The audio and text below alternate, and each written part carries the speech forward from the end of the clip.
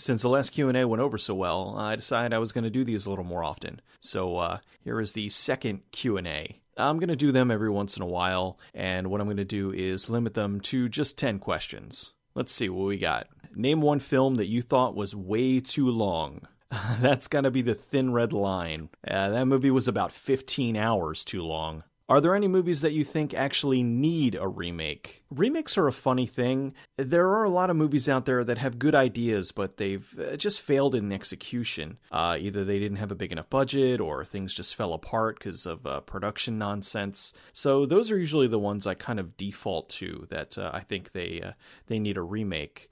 Something like Cool World, it was kind of being made as like an R-rated Roger Rabbit. And unfortunately, because of inner squabblings and whatnot between the director and the production, they kept fighting it back and forth. And the director wanted to make it more for adults, and the producers wanted to make it more family friendly, or at least not as dirty. So we ended up with a movie that had no real identity. There were moments where it felt like they were pushing things, and other times where they felt like they were holding things back. It's a shame because there was a lot of effort that went in with the animators, and the whole thing is just this disjointed mess. So that's something that I definitely think needs another shot. I know they're talking about doing another Tomb Raider, kind of rebooting the franchise. I think that definitely needs it because I thought that Angelina Jolie did a great job as Lara Croft, but the movies were just... They weren't bad, they just weren't as good as they should have been. Blood Rain 2 is one of my all-time favorite video games,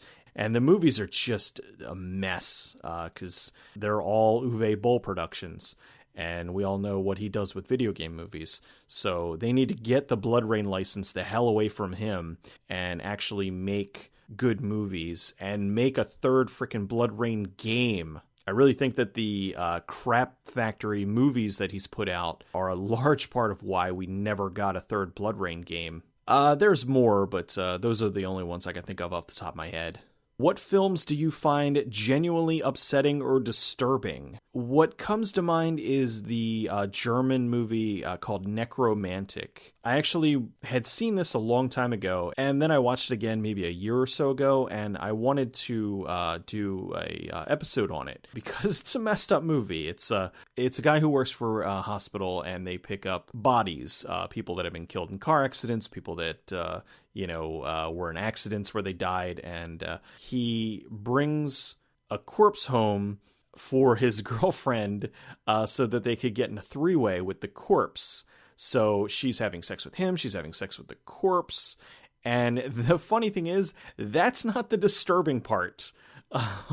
For me at least, it's a weird ass movie, and the way that they do the sex scene with the corpse, it's funny because it's so awkward and uncomfortable. And but like I said, that's not what I find disturbing about it. The disturbing part in it is maybe 45 minutes into the film. There's a character in the movie that kills and skins a rabbit, and they kill it and skin it for real. The thing is, I know I've mentioned it before about how I don't like animal violence in movies. That always kind of gets my goat. But I always understand that it's fake animal violence. Like in the case of The Fly 2, they didn't really kill a dog. It was movie magic, and then they had the animatronic mutant dog to tug on the heartstrings later in the film.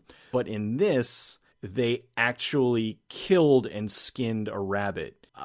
Much like how Cannibal Holocaust, how they killed a turtle and all that stuff. I don't think that an animal should be killed on film for a movie, for entertainment. That bothers me. And it ruined my night because I was watching the movie and remembering all these goofy little moments about it and laughing and thinking about how it was going to be a really fun episode.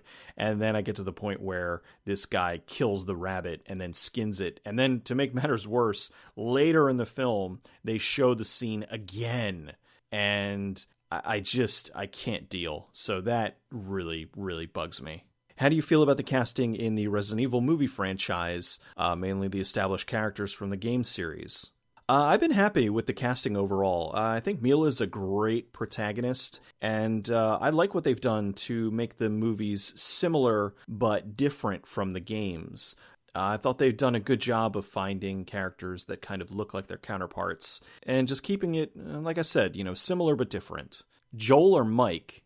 This is in regards to Mystery Science Theater 3000. Either the original host Joel or Mike, who was the head writer who took over after Joel left. While I, like a lot of people, got into Mystery Science Theater during the Joel years, I've always been partial to Mike. I love the stuff that Joel does, but I've enjoyed the Mike years more. During all your request months, you have a handful of movies that you won't do. Why?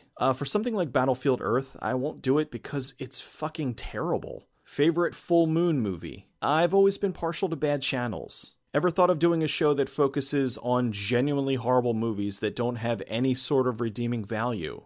No. I've actually had a lot of people ask me this, and isn't there already like a million channels out there that do exactly this?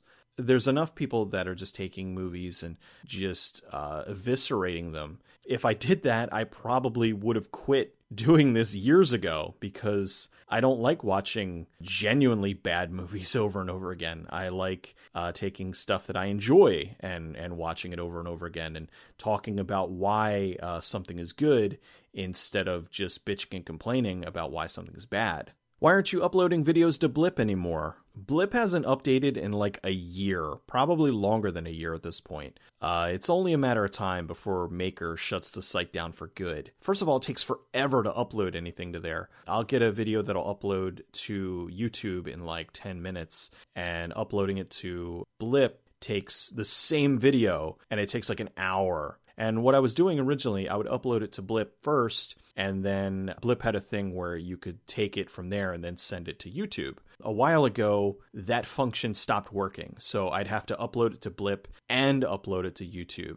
And it was just annoying because it was another step. It was another thing to do, especially when I would finish an episode really late and I'd want to go to sleep. And then I'd be like, oh, okay, I have to now upload this to Blip and it's taking a freaking hour. The honest truth is I get a fraction of the traffic on Blip that I get on YouTube. So eventually Blip, unfortunately, is going to go away. Ever since they got bought by Maker, they've just slowly but been shutting the site down. Don't be too surprised if one day you go there and it just ceases to exist. Have you ever thought of doing a Good Bad Flicks online store for t-shirts, stickers, etc.? Yeah, I have. I have for a long time. I'm working with someone to do the designs because I suck. I'm good at talking and I'm good at editing video, but I am not really an artist. So my designs that I had come up with for t-shirts and all that kind of stuff